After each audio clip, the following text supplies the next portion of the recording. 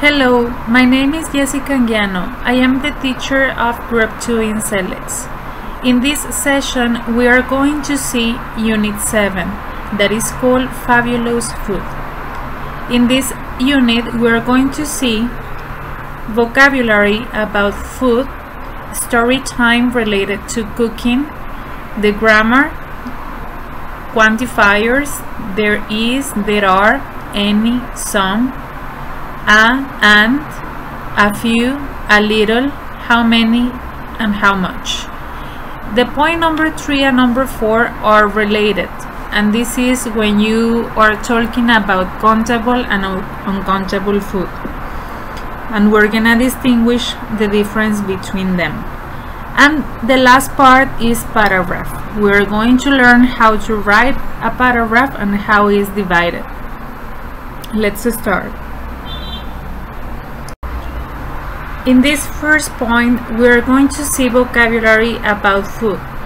You can follow the activity on page 112. In here, the vocabulary is divided into two different sections: super sandwiches and pizza perfection.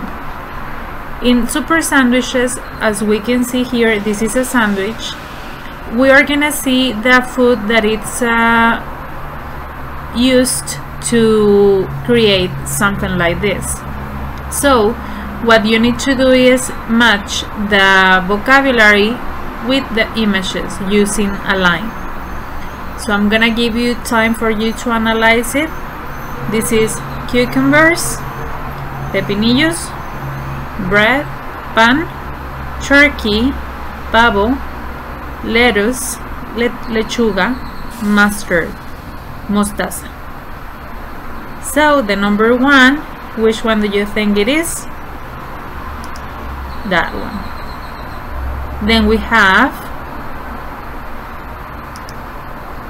okay, the next one is turkey. So this is the one they cook in Thanksgiving days. Yes. Then you have lettuce. This is the green one. And the last one is mustard, the yellow. Good. Now, in the next section, we are gonna have pizza perfection. It's going to be the same. This is pizza, and you need all these ingredients for you to cook this: green peppers, mushrooms, tomato sauce, olives, onions. Green peppers, pimientos. So that will be mushrooms. These are champiñones. Which one do you think it is? Correct. Then tomato sauce, salsa de tomate, olives, aceitunas, onions, cebolla. So you need to remember this vocabulary when you are preparing a sandwich or a pizza, so you can practice this. The second activity is story time. You have the activity on page 114 and 15. In this activity, first of all, you need to read the story that is related to a surprise for mom. And when you finish reading, you need to answer the activity on page 115. So this is the same information I have here. So first of all, read the story, and then you are gonna continue answering this activity, mentioning if it's true or false.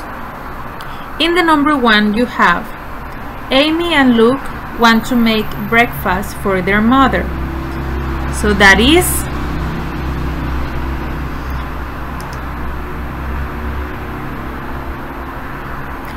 false, because they want to prepare, but not breakfast. They want to prepare dinner. The second one says there aren't any onions for the pizza.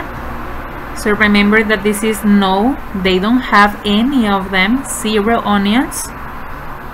That is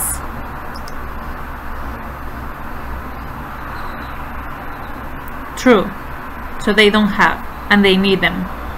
Number 3 says, Amy and Luke eat all cheese and olives. So they have, but they ate it. And they don't have any more. So that is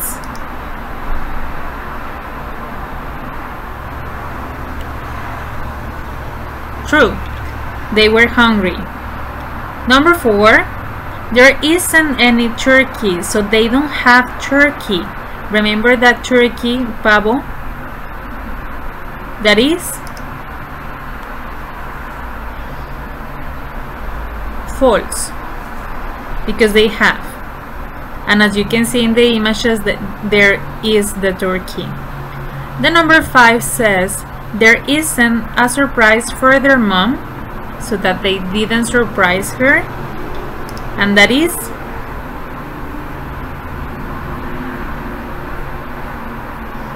false, because the surprise was that the kitchen was very dirty, a complete mess, as you can see here. Let's continue with the next one. In the number 3, you have the topic there is, there are, any, and some. In the first part, we need to know the difference between there is and there are. So you're gonna use there is when you have a singular noun. This is one. There is se utiliza cuando es una sola cosa, singular. Then there are, you're gonna use it when you have a plural noun. So when you have more than 2. There are se utiliza cuando tenemos 2 o más sustantivos. Singular, plural. Now, the second part is using some and any. Some, you use it with affirmative sentences.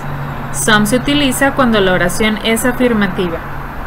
Any, you're gonna use it with negative and interrogative forms. Any se utiliza para oraciones negativas y para preguntas. So let's practice this in this activity that you have on page 116. The instruction says, circle the correct answer. There is tomato sauce on the pizza. First of all, you need to know that this is affirmative. Aquí tenemos la oración que es positiva. Si nos vamos a las reglas gramaticales, la correcta sería there is some, because some is used with affirmative and you have a positive sentence. Second one, there are sandwiches in my bag. So you have a positive sentence, affirmative sentence, so you need to use some. Now in the number 3, there aren't olives in the kitchen, so you have a negative sentence, and as you have here the negative form, you need to use any. The number 4, again you have a negative form. There isn't lettuce in my sandwiches. If you have a negative form, you need to use any. In the number 5, you have a question. Are there olives? Yes, there are. When you have a question, interrogative form, you need to use any. The number 6 is again a question. There any cheese? You already have any, but you need to pay attention if you need is or are. So this part, cheese, it's only one, singular, that's why you need to use is, as you have here in the answer. Let's continue with more. The next topic is a, and, a few, a little, how many, and how much on page 120. Here, what you need to know is that you're gonna use how many when you can count the things. Cuando se puede contar el sustantivo, se utiliza how many. When you have uncountable nouns, you need to use how much. How much se utiliza cuando no podemos contar los sustantivos. The second rule you need to remember is the use of the articles and a. You're gonna use and when you have a vowel sound next to this. An apple. Tenemos una vocal. Cuando tenemos una vocal, tengo que usar antes el artículo an. The second part says that when you have a consonant sound, you are gonna use the article a. Cuando tenemos una consonante, usamos el artículo a. A tomato. Knowing this, we're gonna practice answering the activity. The number 1 says, there is orange in my bag. Singular, tenemos singular. Orange, o, vowel sound, tenemos una vocal. So you're gonna use an. Number 2 says, there isn't. You have a negative sentence. Si lo recordamos bien, el some se utiliza con positivos, pero aquí hay negativo. So you need to use much. And also the cheese, you cannot count cheese. El queso no lo podemos contar. Much. Number 3. I don't like negative form. Tenemos negativo, pero los dos se pueden usar con negativos. Hay que ver si se cuenta o no. I don't like pizza toppings. Aquí no estamos contando la pizza, estamos contando los toppings, que son los ingredientes extra. So you can count this. That's why you are gonna use many. In the number 4 you have, can I have glass of milk? Un vaso de leche. As you have glass, you need to use a. Están ofreciendo solamente un vaso, no muchos, un vaso.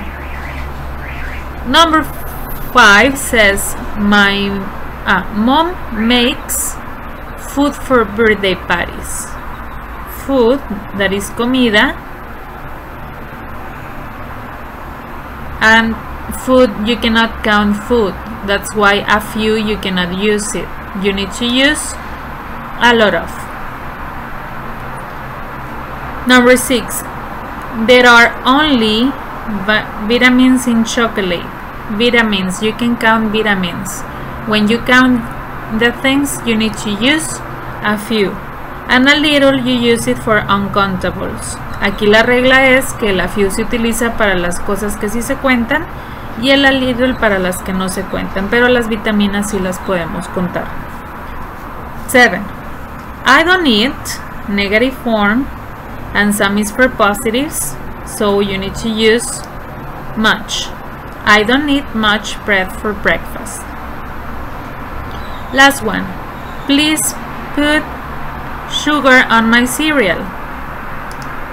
Some, because this is positive. Let's continue with more. In the last part, you are gonna know how to write a paragraph. Vamos a aprender cómo escribir un párrafo completo. You can follow the activities on page 124. Aquí tenemos las actividades en la página 124. The thing you need to know is that the paragraph is divided into title, topic sentence, detail sentence, and final sentence. El párrafo va a estar dividido en 4 partes. El título, the title says what you are talking about. El título nos dice de lo que vamos a estar hablando. The topic sentence explains the main idea. La oración principal va a explicar de lo que se trata nuestro párrafo. La oración principal. Detail sentence es la oración que nos da más información. Add more information. The final sentence summarizes and gives an opinion. En la oración final vamos a hacer un resumen breve y vamos a dar una opinión. In this section we are gonna practice and distinguish the different sections in which a paragraph is written. Vamos a ver cómo está dividido un párrafo. Como lo habíamos visto, la primera parte es el título, we have the title, My Favorite Breakfast by Laura Brown. The second part is the topic sentence. Aquí tenemos la oración principal del tema. I like a lot of different things for breakfast, but I have my favorite breakfast every Sunday morning. Aquí estamos diciendo que nuestra oración principal va a ser de nuestro desayuno favorito. Y estamos mencionando que siempre lo consumimos, pero el domingo, en la mañana. The next sentence is the detailed sentence. Aquí vamos a tener que dar más detalles. I start with some orange slices cold from the fridge. Primero empiezo con unas rebanadas de naranja frías del refri. Then my mother makes 2 fluffy pancakes for me. Después mi mamá hace hot cakes para mí. I put butter on them and then I put warm maple syrup on top. Después de que mi mamá me hace los pancakes, yo les pongo la mantequilla y miel de maple en la superficie. Then the pancakes are delicious with a glass of cold milk. Después consume los pancakes, los hot cakes con leche, un vaso de leche fría. In the last sentence you have the final sentence, que esta sería una opinión personal al final. My favorite breakfast makes Sundays special. Mi desayuno favorito hace mi domingo un día especial. Now, in this section, you need to write your own favorite breakfast. So, take the time you need, ask your parents to help you, and you need to write your own favorite breakfast. Aquí vamos a tener un espacio de práctica donde deben describir ahora su desayuno favorito, como en el ejemplo que vimos hace un momento. And that's all from this Unit 7. Don't forget to answer the workbook on page 90-103 for you to continue practicing. No se olviden de contestar el workbook número 7 de la página 90-103 para seguir practicando con estos temas. Esperamos este video haya sido de su agrado y nos veremos la siguiente clase. See you later. Bye bye.